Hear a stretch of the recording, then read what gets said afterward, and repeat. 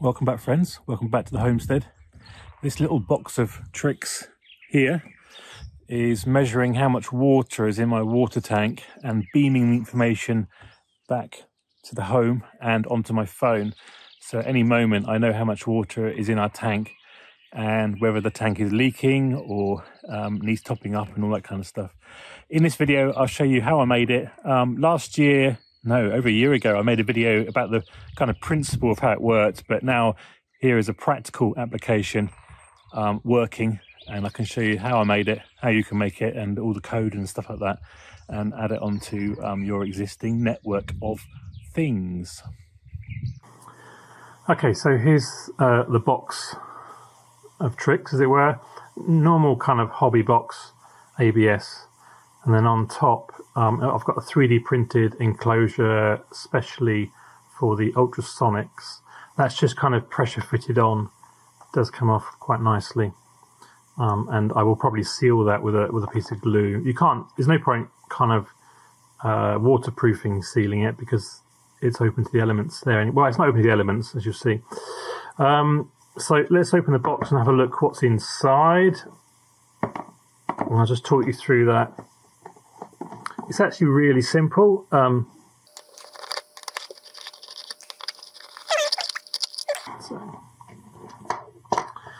inside the box, we've got our ESP32 programmed. Got the Wi-Fi end here. I've talked about these before. And it's just 4 wires really, 5 wires. I've got my power pack underneath. I don't know how long these batteries will last. But we'll find that out, part of the experiment. And then with our ultrasonic, we've got we have +5 volts and ground, and then we have the signal for the ping, and then the signal for receiver, which receives the ping. So one sends the ping out, one sends the ping back. Receives the ping and measures, and of course then the maths measures the difference between the two to get the depth.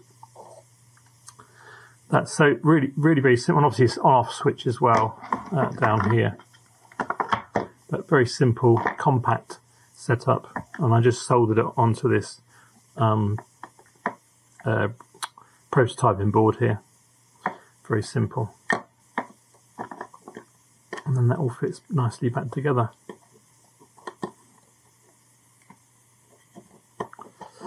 So let's have a quick look at the code, see what's going on with the code. I'm not giving a demo on Wi-Fi, so this assumes that you know how to connect your device ESP32 to Wi-Fi and how to use MQTT, which is the way in which it communicates with the Raspberry Pi to send the packets of data. So there's all the Wi-Fi stuff and the settings. Now, sleep settings. This is where obviously I don't need to know the data of the water tank every second, but I might want to know it every hour or twice a day or something like that. And you can put to save the batteries, we can put the microcontroller to sleep for a certain number of seconds. Now for testing, I just put 60 seconds, but obviously later on, I will decide if I want it for an hour or whatever, and I'll change this setting. So we are going to be putting it to sleep later on. Then we define our ultrasonic settings. Speed of sound is constant, which is 343 meters per second, but we need it in microseconds, which is a millionth of a second. So that's the that's the way we do it for a millionth of a second. Our trigger pin, so that's the pin that sends, tells the ultrasonic sensor to start pinging, is number 5, leg number 5, GPIO 5, and the echo pin, which receives the data from the ultrasonic sensor, is pin 18. We then need to know the duration of the ping and the distance to be calculated. And we also need some variables on how big is our actual tank, so we can do the maths of calculating the volume of water in the tank. Now, so for an IBC tote tank, these are those calculations. And we'll do some more maths to get us the litres. Then we've got some more, this is all our Wi-Fi connection and MQTT stuff, which, like I say, I'm not covering in this video. So then we have our function to actually get the values. What we do is we tell the ultrasonic sensor to turn on and start pinging. Do that for 10 microseconds. And then we collect that. It does the calculation of how long it takes, and then we collect that data back into the ESP32 to do some processing. To get our distance, then we need to know the duration of the ping and the speed of sound, and obviously we need to divide it by 2 because we've got the ping down to the water surface and then the return back up to the sensor, and we only need the 1. We need to divide it by 2 because we only need to, the displacement is only 1, obviously, 1 reading the ping down to the water level. And then we do the calculation here to work out basically how many litres is in the tank, which is just your volume calculation. And then this is the actual loop. So this is the bit that goes around and round and round. There's some reconnection stuff for the Wi-Fi. We won't do that. There's where it calls the function to get the values. Here, where we send those values back to the Raspberry Pi as an MQTT packet of information. This is where we print to the screen, which I'll show you in a minute, that information. For the purpose of running the code, obviously on the box, we don't need that later on. There's a short delay. And then here at the bottom, if we then want to do the function where we put the device to sleep, that's where we uncomment it, and this one here. So put the device to sleep and put it into a deep sleep back down here. So that's where it would take that 60 seconds or however many seconds you set it as, and it would put the device to sleep, and then it would wake itself up later on. And then what happens is, here we are, is it's publishing just on the screen here on the serial monitor. It's telling me the litres. If I put my hand over the device, then it will change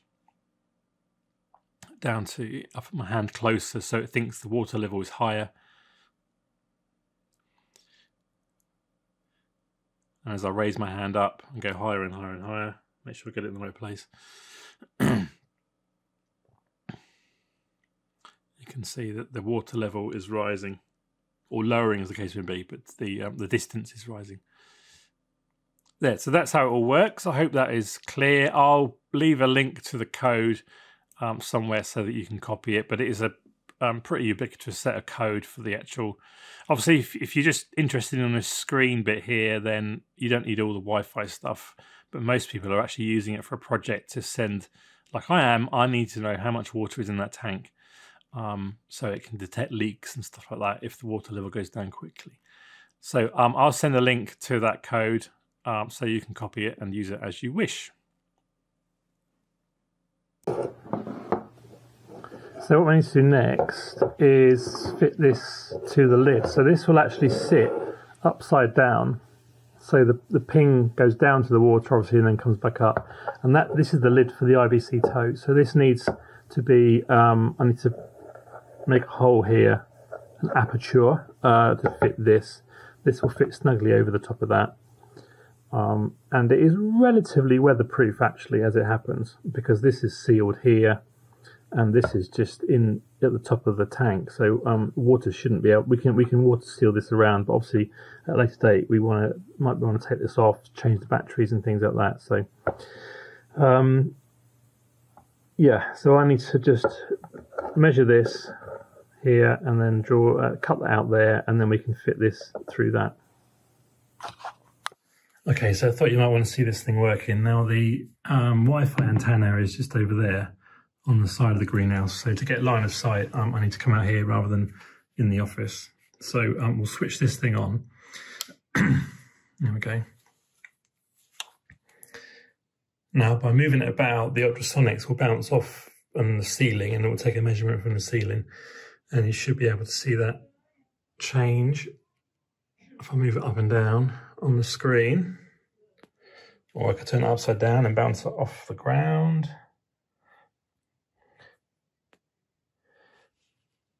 Hopefully it's connected to the Wi-Fi. Obviously I can't see that, I'm out here, but you'll see it on the screen once I'm editing this.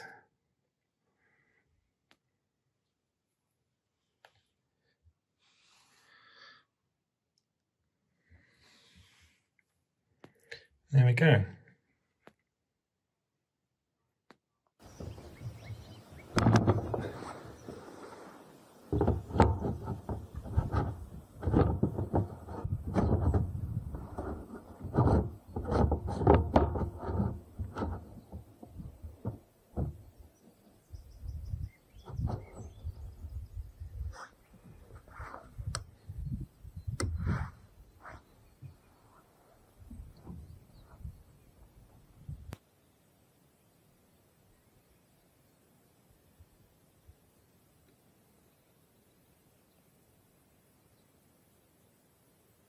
So you can see that, as you've just seen, it's saying 556 litres.